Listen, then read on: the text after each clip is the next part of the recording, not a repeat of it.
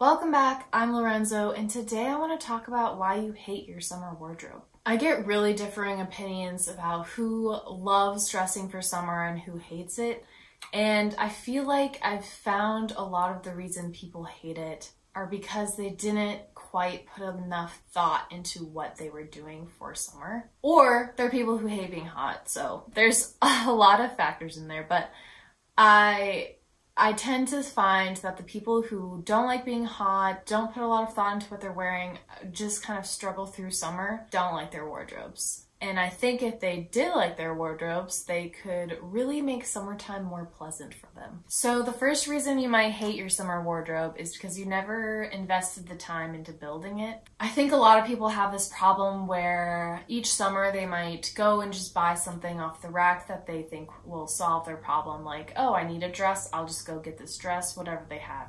I need shorts, I'll order some shorts that are cheap and they look fine. But then those items don't actually go with the rest of their wardrobe or even their normal style. Like some people will have a style that they have that works great in fall and winter time, but then their spring summer style doesn't match that, so the clothes don't really mix. You can't use a lot of them together. So I think something really helpful for this is to do a clothing audit, find out all the items of clothes you actually have, and then kind of build a dream summer wardrobe out of that. I think Pinterest is really good for that. You can see all the different items you would need to have a normal summer wardrobe and just start thinking about those things and maybe slowly adding pieces to round off a summer wardrobe that makes sense and actually goes with the rest of your style for the rest of the year. It's a process, but it's something that I think is definitely worth it to feel put together and happy even on those super hot days. The next reason you might hate your wardrobe is because all your clothes are made of the wrong fabric. Maybe you have a bunch of polyester blouses and dresses, or you got stretchy fabrics to try to be more comfortable in the summertime.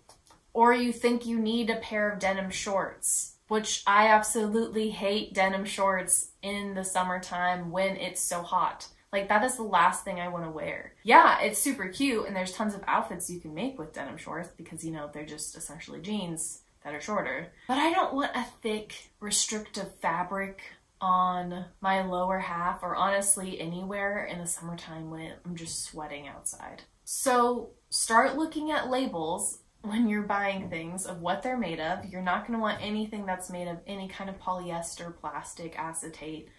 And there's so many items for sale that are made of those materials, so sometimes it can be kind of hard to find the right material, but I promise if you take the time to find a cotton dress, a linen dress, even a silk dress, or, you know, shirts, pants of those kinds of materials, you're gonna feel a lot better. I find those cheaper materials don't last as long as other things in your wardrobe, and they make you sweat even more.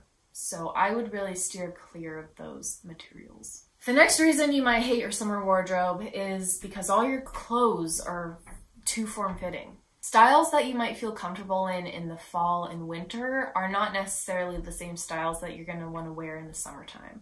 I've had really cute dresses and tops that are made of breathable materials like linen and cotton, and yet I don't want to wear them in the summertime, and it took a while for me to figure out why. And the reason was because they were so form-fitted that even though they were a breathable material, it still was so close to my skin that I just was sweating through everything and just felt so hot and just uncomfortable, and like my body couldn't really move around.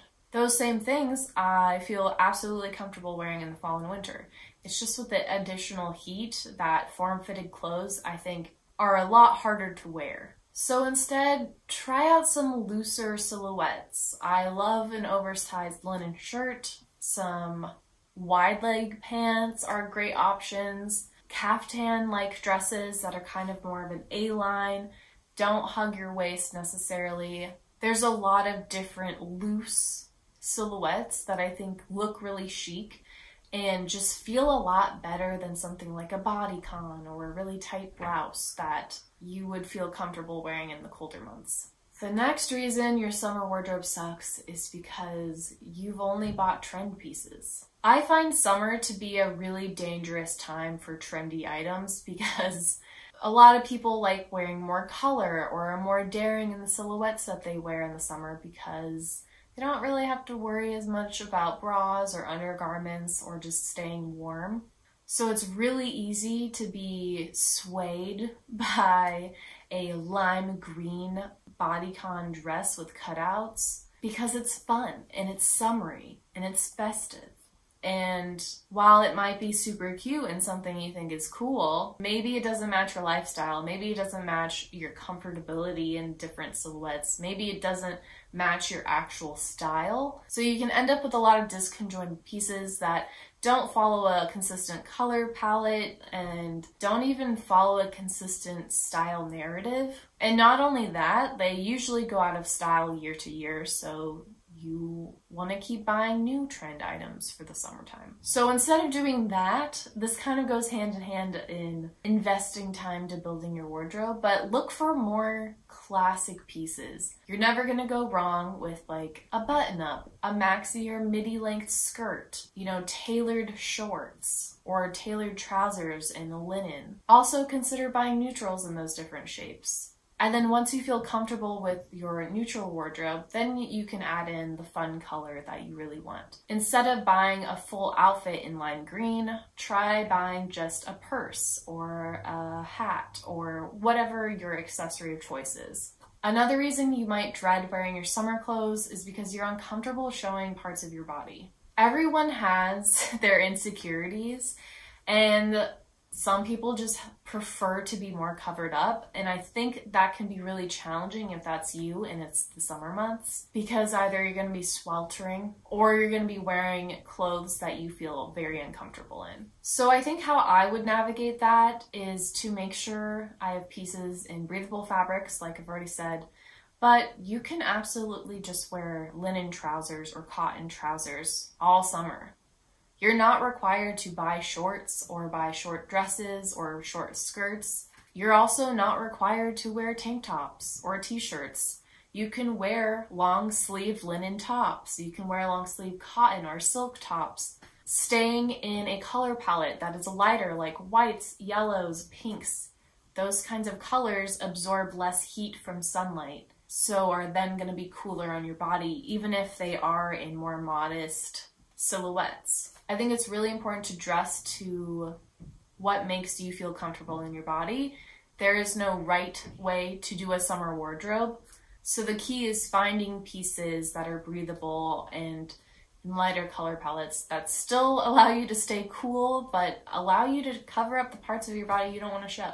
The last reason I think you might hate your summer wardrobe is because you don't have the right footwear.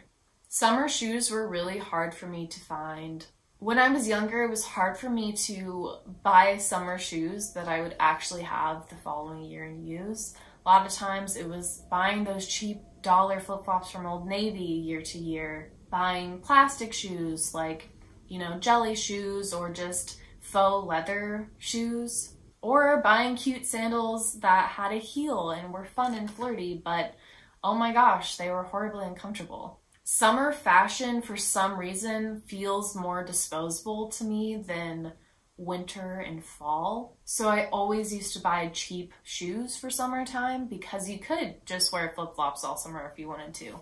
And hey, zero hate against flip-flops. They have their place in time, but I think it's important to have nice quality shoes for the summertime that you can wear year to year with a plethora of different outfits. I always like to have a leather sandal either in a slight wedge or slight heel. I think that is really versatile. You can wear it casual and more formal. I think also having a sandal that you know you can walk for miles in is really important. And then finally, investing in a nice sneaker.